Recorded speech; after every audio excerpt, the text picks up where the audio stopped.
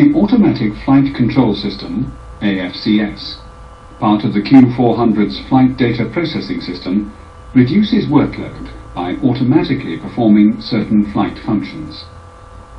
The main functions of the AFCS are Flight Director lateral and vertical guidance, autopilot, tactile control steering to let you manually adjust the control surfaces without disengaging the autopilot, yaw damper, and automatic pitch trim.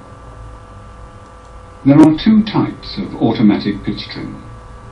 The autopilot pitch trim function decreases mistrim forces on the control columns with the autopilot engaged, and the flap pitch trim decreases mistrim forces on the control columns with the autopilot not engaged, and the flaps in transit between 15 and 35 degrees. The AFCS refers to the combined operation of the dual flight guidance modules, the air data units, the attitude and heading reference system, AHRS, the VHF nav system, the FMS, and other related systems. The system takes inputs from mode and other selections on the glare shield flight guidance control panel, from the TCS and autopilot disconnect buttons on the control wheels, from the power levers, and weight on wheel signals from the PSEU. Output is mainly to the PFDs and MFDs. We'll concentrate on the heart and brains of the AFCS, the dual flight guidance modules and the glare shield controller. We'll also look at the AFCS muscles, the autopilot actuators that operate the control surfaces by sending commands to the flight controls ECU and to the flap control unit. It's important to understand the connection between the yaw damper and the autopilot. On the flight guidance control panel, this push button engages the yaw damper and both white lights illuminate. But there's no indication on the flight mode annunciator part of the PFDs. Remember that the yaw damper can be engaged without the autopilot.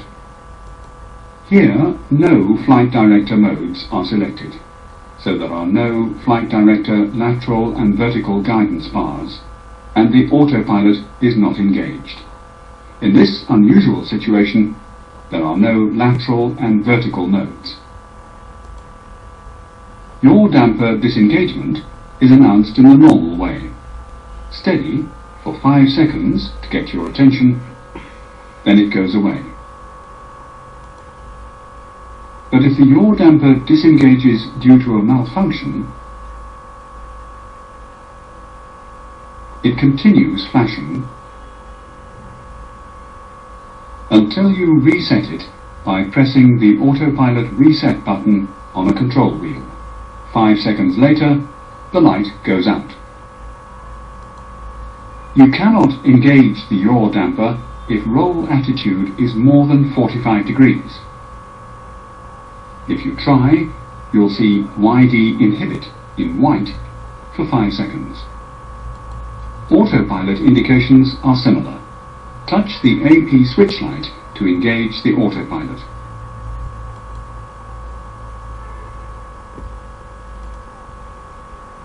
Both white arrow lights come on. The yaw damper is automatically engaged. The autopilot cannot operate without the yaw damper.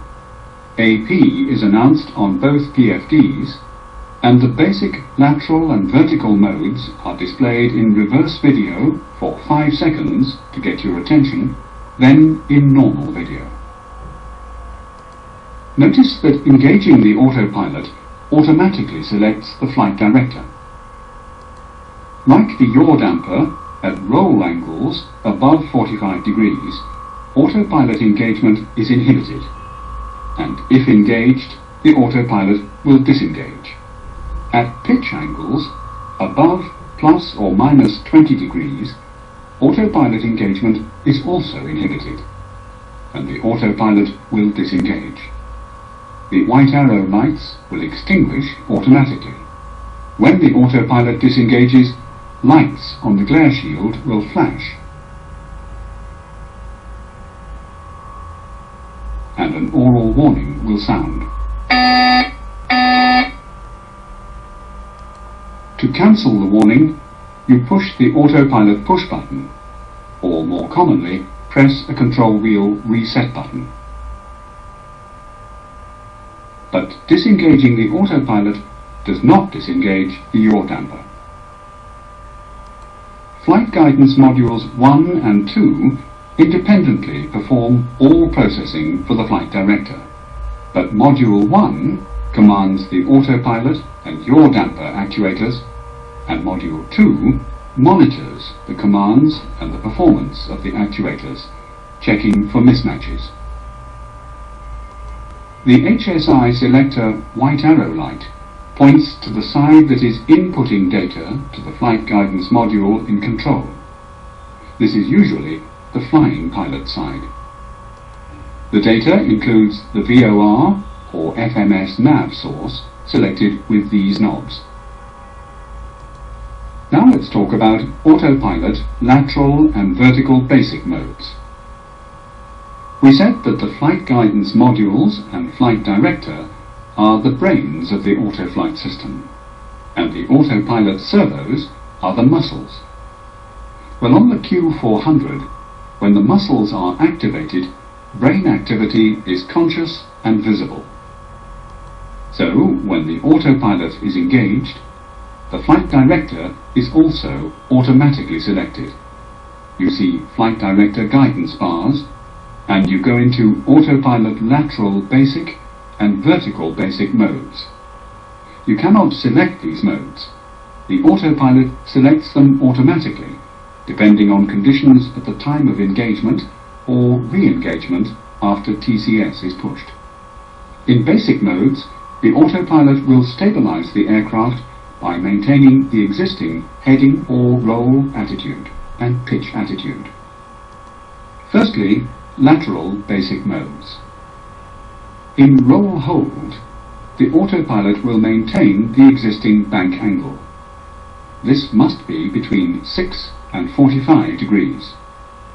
Remember that autopilot engagement is inhibited above 45 degrees bank angle, but below 6 degrees, wings level, not roll hold, becomes active. Wings level commands a 0 degree bank angle to stabilize the aircraft. Wings level is known as a lateral submode. When bank angle is less than 3 degrees for 10 seconds, the lateral basic submode transitions automatically from wings level to heading hold. In heading hold, the flight director maintains the current heading. There's only one vertical basic mode, pitch hold. The autopilot will hold the existing pitch, provided that it's below 20 degrees. You can adjust the pitch by moving the thumb wheel on the flight guidance controller. Next, tactile or touch control steering. When pushed, the TCS push button disconnects the autopilot servos from the flight guidance system without disengaging the autopilot. TCS in white replaces the autopilot annunciation while TCS is held. The flight director bars are temporarily removed, and any target speeds are temporarily replaced by dashes. Using TCS, you can manually override the autopilot and flight director to change attitude, altitude, and vertical speed. When you release the button, the autopilot continues at the new settings. If the new bank angle is more than 6 degrees, then you go to roll hold. TCS is also convenient for turning to a new heading. Let's look at flight director modes. Firstly, after the autopilot has been disengaged. You select lateral and vertical modes with these push buttons. Touch the heading push button. The lateral heading select becomes the active mode in green, firstly in reverse video to draw your attention to a mode change. The flight director bars appear, and the basic vertical pitch hold mode is engaged. Notice that the push buttons on the flight guidance controller do not light. Now touch the altitude push button.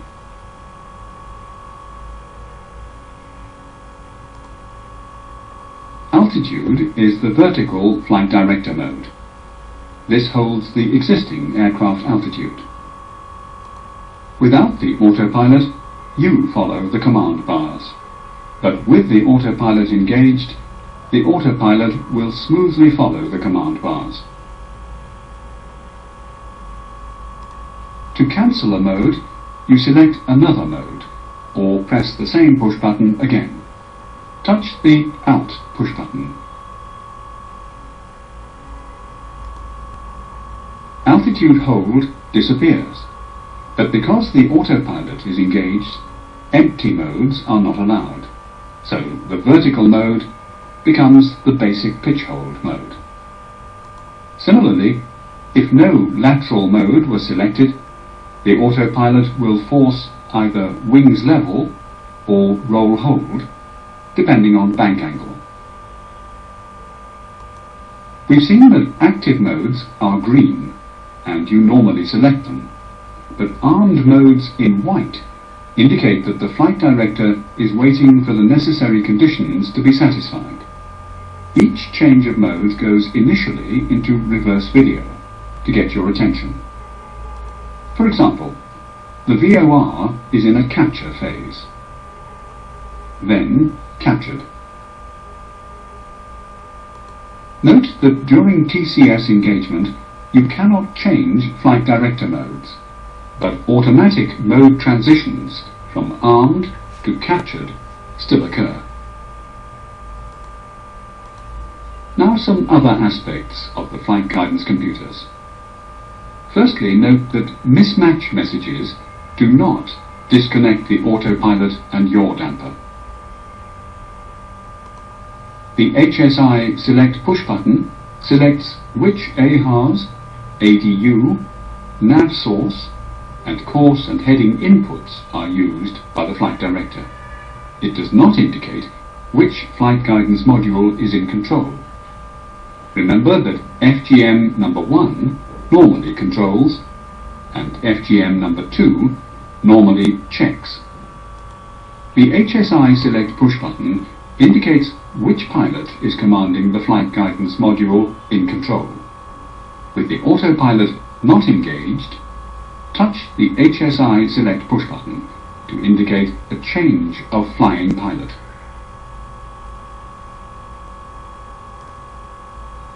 The white arrow reverses.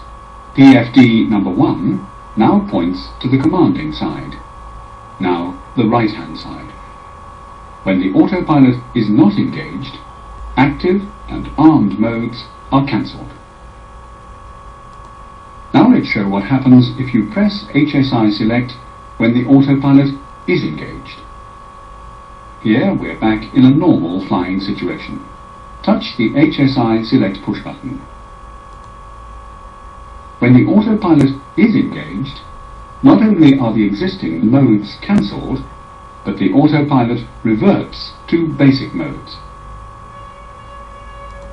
When on an ILS approach, and all conditions are normal, as you descend through 1,200 feet radio altitude, you go automatically into dual flight director mode. At the CAT-2 decision point of 1,100 feet, check that both HSI Select lights illuminate, and that you see the dual mode engagement message on both PFDs. In dual mode, both flight guidance modules become masters, process their own side data independently, and independently show flight director commands to their own side PFDs. If you disarm dual mode above 200 feet, you'll see dual off, flashing for 5 seconds then steady, until a new lateral or vertical mode is selected.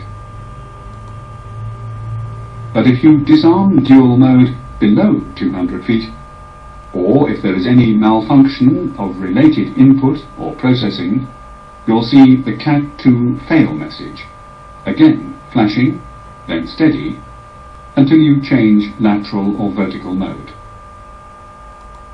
Another function of the automatic flight control system is pitch trim. The two systems are completely automatic, but you should be aware of them. Autopilot pitch trim with the autopilot engaged, and flap pitch trim with the autopilot not engaged. With the autopilot engaged below 180 knots, large trim movements, called high-speed trimming, give sufficient maneuverability during flap extension and retraction, gear extension and retraction, and during acceleration and deceleration. But for air speeds above 180 knots, small trim movements, called low-speed trimming, will give adequate maneuverability. Note that pilot manual trimming has priority over the automatic system and will disengage the autopilot. If there's a problem, you may see autopilot pitch trim fail. According to checklist, disengage the autopilot. Set pitch trim as required, but do not re-engage the autopilot. The second pitch trim function, flap pitch trim, or flaps 15 to 35 degrees, with the autopilot not engaged, is also completely automatic, with no normal indications. But this message indicates an error in the system. Finally, pressing the go-around button will trigger the wings level sub-mode and command 10 degrees pitch attitude. The autopilot will disengage.